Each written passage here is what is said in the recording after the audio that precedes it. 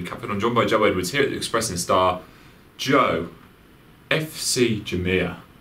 Not a name too many Wolves fans would have known a couple of seasons ago, to say the least. But now they've got a shed load of players on loan over there. What's the deal?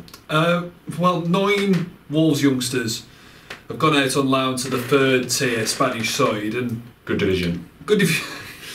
And you, on the face of it, you're looking at it, scratching your head, and thinking, what's the point of this? Yeah. But we've seen it before with other Premier League clubs. Chelsea, Vitesse Arnhem is essentially, you know, their sister club where they send young players out to learn a different culture, perhaps a new language, and get used to, basically, with the aim of sending them from going out from boys and come back as men, kind of thing. Yeah, Chelsea reserves, yeah? Yeah, pretty much. And this is what Wolves have saw in Jumilla, or Jumilla, however you want to pronounce it.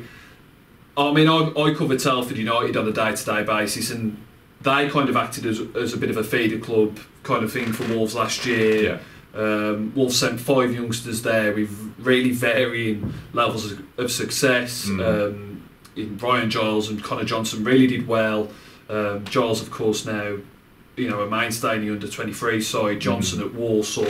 But Ryan Leake, Aaron Simpson and Aaron Hayden really struggled to make an impact. Yeah. Interestingly, 2 of those, Simpson and Leake, are at Jumilla now. Yeah. And, you know, this is a great opportunity for them. A few others have gone there. Blake Donovan Wilson's there. Sylvain De Landers is there.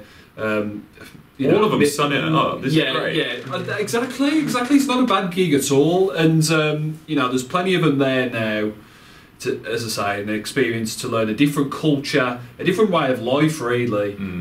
According, to Kevin Fairwell, he reckons that, coaches there have got a good grasp of English. That the infrastructure, of course, could do with a bit of work, but it's early days, it's in its infancy, and as kind of a return of the favour, the Jumilla coaches, some of them come over and learn. From the Wolves coaches, what they kind of do. So, both parties are getting things out of it. A big thing for Kevin Farwell was that if you send youngsters out in this country, it's not like, it's not a guarantee that they're going to get games.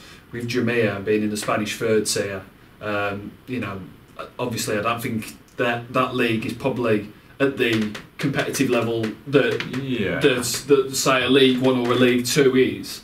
So they're kind of happy to have as many as they can get, you could see. So it seems to benefit all parties.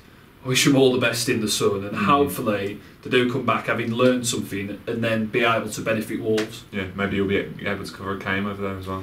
I'd like to. I'd like to. I don't know whether we'd be able to cover that on expenses, but fingers crossed. Get some sponsorship, mate. You'll be fine. That's it. For all the latest on Wolves, make sure you stay with us at expressandstar.com.